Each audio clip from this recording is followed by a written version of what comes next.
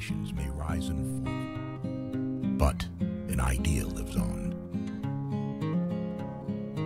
Mankind must put an end to war, or war will put an end to mankind. A woman quickly gives herself to the one whom she doesn't love, and resists the one she loves. Because to the loved one, she wants to seem good, and with the unloved, she isn't ashamed to seem bad. Celebrate the past, awaken the future. If a free society cannot help the many who are poor, it cannot save the few who are rich. Forgive your enemies, but never forget their names. Those who dare to fail miserably can achieve greatly. Children are the world's most valuable resource and its best hope for the future.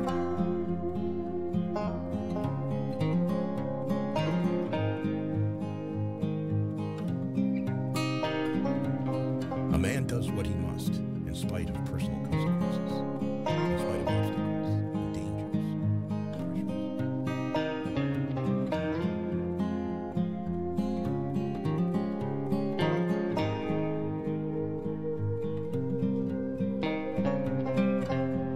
Chinese language, the word crisis is composed of two characters, one representing danger and the other opportunity. If more politicians knew poetry and more poets knew politics, I am convinced the world would be a little better place in which to live. Together, let us explore the stars, conquer the deserts, eradicate disease, tap the ocean's depths, and encourage the arts and commerce. For one true measure of a nation is its success in fulfilling the promise of a better life for each of its members.